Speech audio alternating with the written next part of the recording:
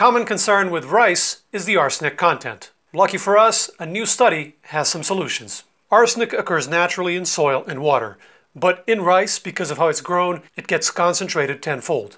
This can become an issue for people who eat a lot of it, or for people who are more susceptible, like children. So is there a way to reduce the arsenic? We recently saw we can reduce the phytates and lectins from beans just by how we prepare them.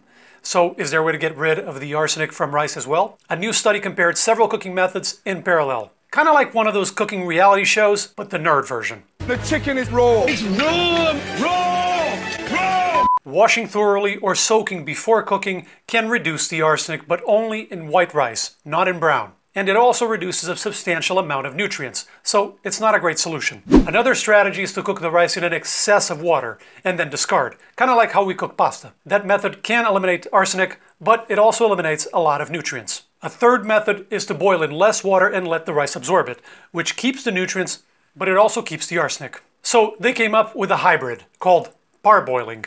You boil water in excess, say 4 cups for each cup of rice. When the water is boiling, you throw in the rice for a quick 5-minute boil, then discard the water and add more, but this time not in excess, say 2 cups per cup of rice, and cook on low to medium heat until the water is absorbed. This method cut the arsenic in half in the case of brown rice and almost 4-fold in the case of white rice. Normally, white rice has less arsenic to begin with. The milling process removes the outer layer of the grain called the bran, which contains most of the arsenic. Problem is, milling also removes a lot of the nutrients. Okay, so parboiling removed the most arsenic out of the methods they tested.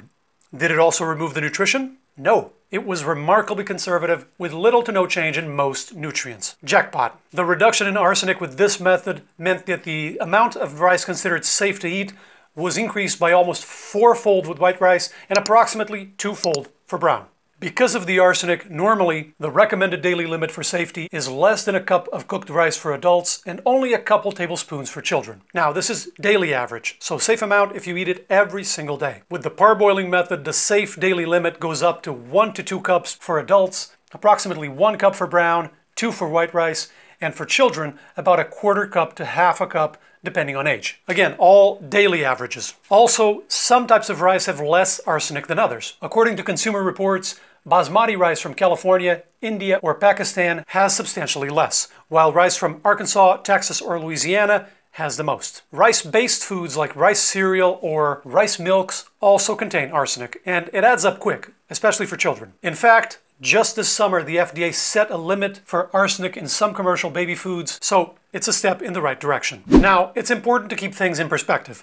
Arsenic in foods is a concern, but not at the level of tobacco or the junk food epidemic. Peace of mind is also crucial for health, and we're already bombarded with silly ideas about food, like are lectins killing us, or is fruit going to make me fat? So instead of obsessing over exact amounts or running around with an Excel spreadsheet, one simple plan is to have rice sometimes if you want, but not lean on it as a daily staple. I know this is easier in some cultures than others, but the idea is to try to rotate with all the other whole grains.